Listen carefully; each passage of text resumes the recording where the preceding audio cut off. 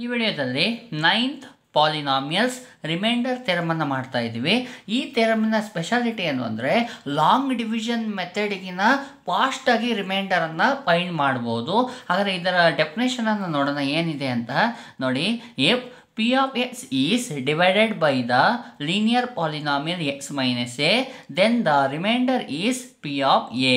ಅಂದರೆ P of x ಅನ್ನೋ ಪಾಲಿನಾಮಿಯಲ್ನ x minus a linear ಪಾಲಿನಾಮಿಯಲ್ನ divide ಮಾಡಿದಾಗ ನೋಡಿ ಇಲ್ಲಿ a ಇದೆಯಲ್ಲ, ಈ a ವ್ಯಾಲ್ಯೂಯನ್ನು ಎಕ್ಸಿಗೆ ಸಬ್ಸ್ಟಿಟ್ಯೂಷನ್ ಮಾಡಿಬಿಟ್ರೆ ನೀವು P of a ಆಗುತ್ತೆ. ಇದೇ ಏನಾಗೋಗಿರುತ್ತೆ, P of a ನೇ ರಿಮೈಂಡರ್ ಆಗಿರುತ್ತೆ.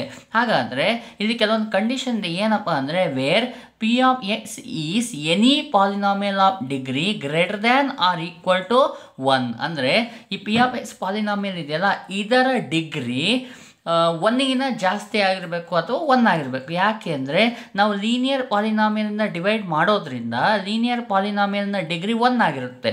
ಇದು ಏನಾದರೂ ಒನ್ನಿಗಿನ ಚಿಕ್ಕದಾಗಿ ಹೋಯಿತು ಅಂದರೆ ಲೀನಿಯರ್ ಪಾಲಿನಾಮಿಯಲ್ನ ಡಿವೈಡ್ ಮಾಡೋಕ್ಕೆ ಸಾಧ್ಯ ಇಲ್ಲ. ಹಾಗಾಗಿ P of x be any polynomial of degree greater than R equal to 1 ಆಗಿರುತ್ತೆ. And A be any real number, ಈ ಎ ಇದೆಯಲ್ಲ ಎನಿ ರಿಯಲ್ ನಂಬರ್ ಆಗಿರುತ್ತೆ. ಈ ಕಂಡೀಷನ್ ಸ್ಯಾಟಿಸ್ಫೈ ಆಯ್ತಪ್ಪ ಅಂದರೆ ನಾವು ಇದರಲ್ಲಿ ರಿಮೈಂಡರನ್ನು ಈಸಿಯಾಗಿ ಫೈಂಡ್ ಮಾಡ್ಬೋದು. ಇದನ್ನು ಒಂದು ಎಕ್ಸಾಂಪಲ್ ತೊಗೊಂಡು ಮಾಡಿದರೆ ನಿಮಗೆ ಈಸಿಯಾಗಿ ಅರ್ಥ ಆಗುತ್ತೆ. ಎಸ್, ಎಕ್ಸಾಂಪಲ್ ಹೀಗಿದೆ. Find the reminder when x to the power of 4 plus x cube minus 2x square plus x plus 1 is divided by x minus 1. x minus 1 ಇಂದ ಲೀನಿಯರ್ ಪಾಲಿನಾಮಿಯಲ್ನ ಇದು ಡಿವೈಡ್ ಮಾಡಿದರೆ ರಿಮೈಂಡರ್ ಏನು ಬರುತ್ತೆ ಅಂತ ಫೈಂಡ್ ಮಾಡಿ ಅಂದಿದ್ದಾನೆ. ನಾನಿಲ್ಲಿ reminder ಥಿಯರಮನ್ನು use ಮಾಡ್ಕೊಳ್ತಾ ಇದ್ದೀನಿ. ಎಸ್, ಸೊಲ್ಯೂಷನಲ್ಲಿ ಫಸ್ಟ್ಗೆ P of x ಅನ್ನು ಬರಿತಾ ಇದ್ದೀನಿ. ನಾನೀಗ ಎಕ್ಸ್ ವ್ಯಾಲ್ಯೂಗೆ ಎಕ್ಸಿಗೆ ನಾನು ಏನನ್ನು ಸಬ್ಸ್ಟಿಟ್ಯೂಷನ್ ಮಾಡಬೇಕು ಅಂತ ಬೇಕಲ್ವಾ. ಹಾಗಾದರೆ ಅದಕ್ಕೆ ಏನು ಮಾಡ್ತೀನಿ ಅಂದರೆ ನನ್ನ ಡಿವೈಸರ್ ಇದೆಯಲ್ಲ ಅದನ್ನು ಬರ್ಕೊಳ್ತೀನಿ. ಈ ಡಿವೈಸರನ್ನು 0ಗೆ ಈಕ್ಯುಲೇಟ್ ಮಾಡ್ತೀನಿ. ನೋಡಿ, ಎಕ್ಸ್ ವ್ಯಾಲ್ಯೂ ಬೇಕು ನನಗೆ.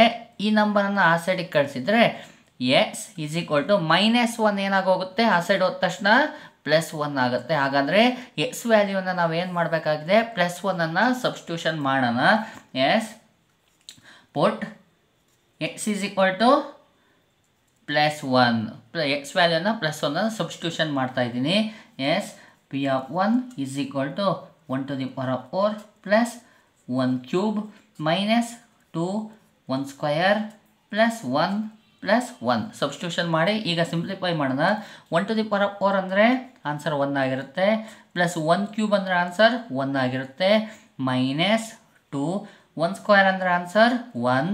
ಇದು ನೋಡಿ, ಇವೆರಡನ್ನ ಸಿಂಪ್ಲಿಫೈ ಮಾಡ್ಬಿಡೋಣ. +1 ಇರೋದ್ರ ಆನ್ಸರ್ +2 ಆಗೋಯ್ತು.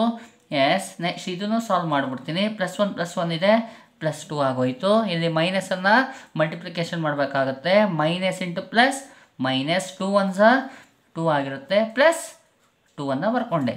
ಈಗ ಇವೆರಡನ್ನು ಸಾಲ್ವ್ ಮಾಡೋಣ. ಎಸ್, ಪ್ಲಸ್ ಮೈನಸ್ ಇರೋದ್ರಿಂದ ಸಬ್ಟ್ರಾಕ್ಷನ್ ಆಗುತ್ತೆ.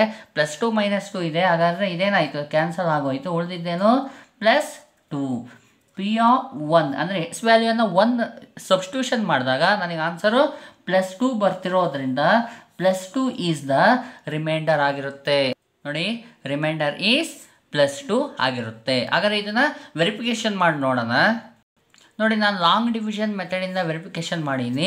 ಈ ಸ್ಟೆಪ್ ಬೈ ಸ್ಟೆಪ್ಪಲ್ಲಿ ನಾನು ಡಿವೈಡ್ ಮಾಡಿದಾಗ ನೋಡಿ ಇಲ್ಲೂ ಸಹ ರಿಮೈಂಡರ್ +2 ಬಂದಿದೆ. ರಿಮೈಂಡರ್ ಥಿಯರಮಲ್ಲಿ ಮಾಡಿದಾಗೂ +2 ಬಂತು, ಲಾಂಗ್ ಡಿವಿಷನ್ ಮೆಥಡಲ್ಲೂ +2 ಬಂದಿದೆ. ಅದು ಎರಡನ್ನೂ ಕಂಪೇರ್ ಮಾಡಿದಾಗ ನನಗೆ ರಿಮೈಂಡರನ್ನು ಫೈಂಡ್ ಮಾಡೋಕ್ಕೆ ರಿಮೈಂಡರ್ ಥಿಯರಮೇ ಈಸಿಯೆಸ್ಟ್ ಮೆಥಡ್ ಆಗಿರುತ್ತೆ. ಈ ರೀತಿಯಾಗಿ ಸಾಲ್ವ್ ಮಾಡ್ಕೊಳ್ಳಿ.